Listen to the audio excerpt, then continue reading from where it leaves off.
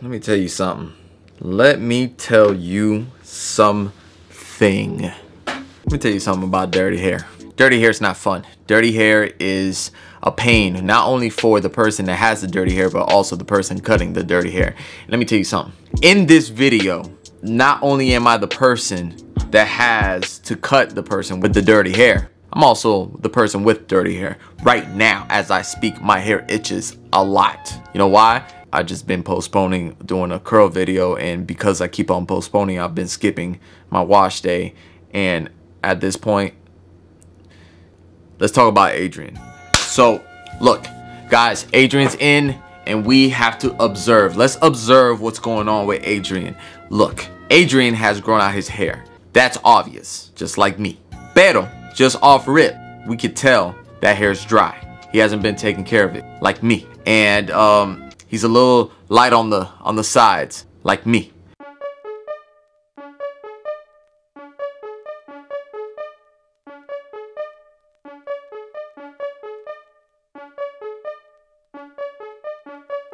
Okay, pues mi gente, we are picking up the pick, and I am going straight for it. We're gonna pick the hair out and add that tension. Start at the ends and lead down to the root. Remember, start at the ends and lead down to the root. If you go straight to the root, you're gonna yank your client's hair off, possibly the head, maybe both. You don't want that, so just go with the suggestion. It'll work out well for you. Pero mira, look, I'm gonna keep it 100 with you. You know, the way I'm going about cutting his hair right now was strictly for the thumbnail. You do not have to do this. All my clients that I've done this on, I promise you, they've all had a laugh. I would never do this to anybody that I feel would hurt their feelings. I always get a good feel of, you know, what type of person I'm cutting, who I have on my chair. Some people, or not all people, obviously have that type of sense of humor, and that's cool. I'm okay with that. Hey, if you don't want to talk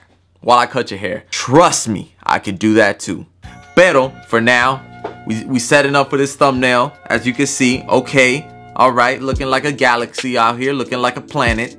Looking like you got a nice hat on. Pero we gonna yank that off. We're gonna yank that off. And look, he had a lot of hair. It was months since he cut it. I think this was he grew it out during the shutdown, and he wasn't taking good care of his scalp. I could tell that there were areas that were so dry that the skin got irritated.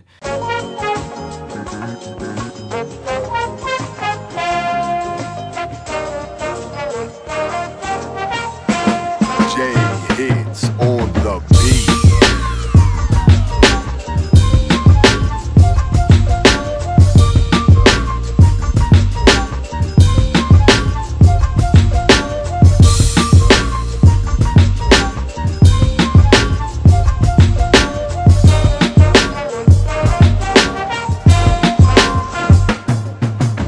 As I was washing Adrian's hair, I was focused on getting as much of the dry skin off of Adrian's scalp. There was a lot going on. I just wanted to make sure that he had a completely clean canvas, because I definitely believe that the quality of a cut will be affected by how clean the canvas is. As obviously there's other factors that come about, but a clean canvas for me is important, and I'm starting to understand, or I'm starting to realize that I need to wash my client's hair. How many of y'all wash our client's hair? Let's just keep it 100, okay? Keep it a buck with me. Like, is it something that you guys normally do, or is it something that you let slide just because it's not part of the barbershop culture? I mean, let's keep it a buck. Like, I feel for real that this is mainly barbershops that don't do this. I'm not calling out all barbershops. I'm just saying the majority of barbershops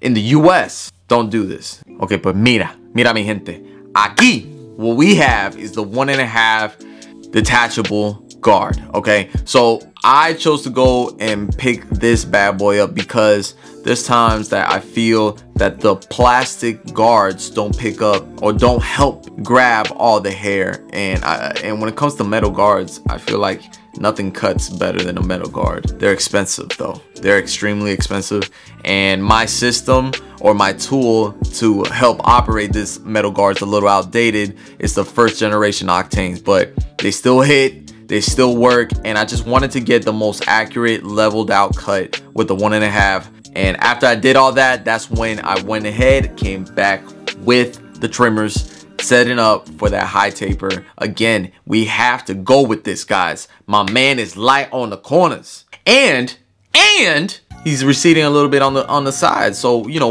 let's take away what's going on. Let's complement his looks.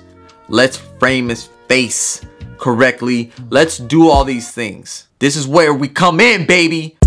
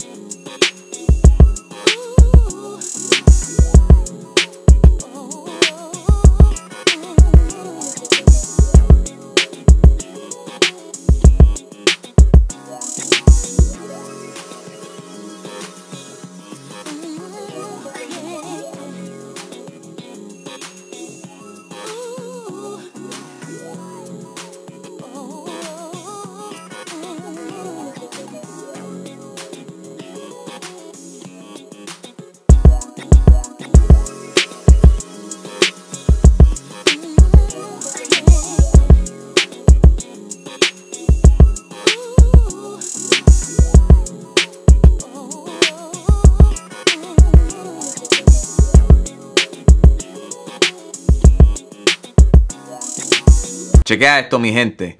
We're tapering the back at this point, and look, this is very, very important. He's got a lot of kinks. I guess that's what I call them, at least. The kinks, the indents, and I have to stretch the skin. I'm pointing him downward. I could have done a little bit more at this point. I gotta be honest, but you know what? I'm doing what I can, but just know, in most cases, I would definitely ask my client to look down a little bit more. I will stretch the skin, and I'll make sure that the blend looks as even all the way through, because when you come across kinks, it's gonna look darker around those areas. So make sure you look at it from many different angles. Don't kill yourself with this either, though. You know, you don't want to be stuck on this area too long. There's nothing worse for both parties. There's nothing worse than to be stuck in one area. Your client's gonna know something's wrong, and you are gonna get super agitated. So give yourself just enough time to work on whatever area you have to work on, but move on, work on something else, and you can always come back. Don't forget, no te olvides de eso, okay? Porque algunas veces se te olvida cuando está un poco estresado. So work on what you have to work on for a certain period of time, move on, and then come back, okay? No te olvides. Okay, so now we're starting off the edge line. I'm starting with the middle, and I don't always do it the same way for every single client. There's clients that I tend to start on the vertical bars first and then meet. There's also clients that are receding, and I like to start in the highest point of the recession. So if one side is more lighter than the other, like your boy here, then I will start here, make sure that I line it up the best I can, and then I follow through with the area that has more hair. There's more flexibility there.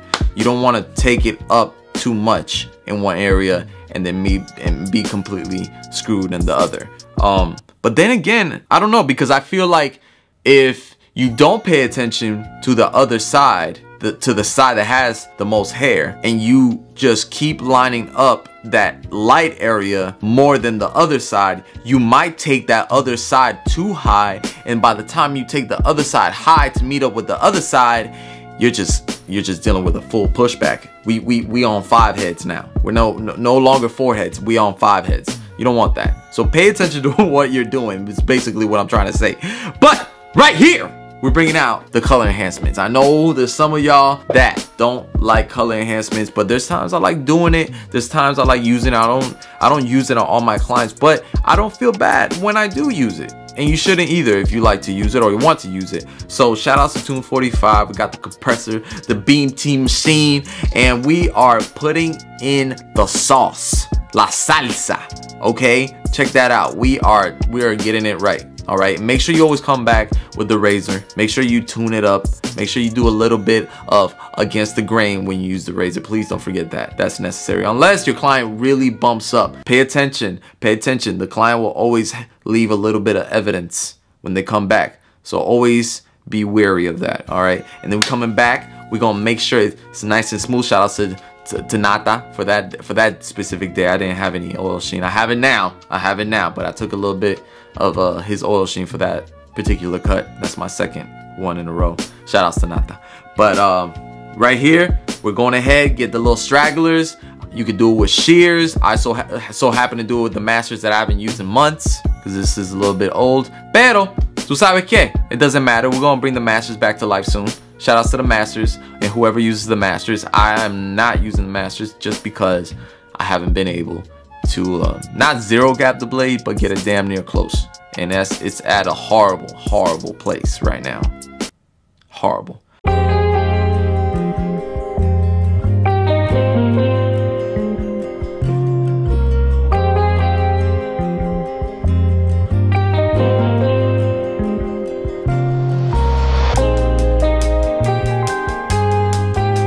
Well guys, that right there is the cut. I don't know if I could have done a better job. That is as good as we can get with what we had.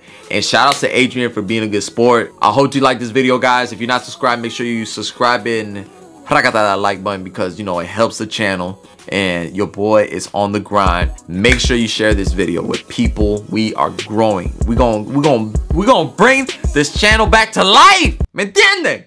Let's get it. Hasta la próxima, mi gente. Peace.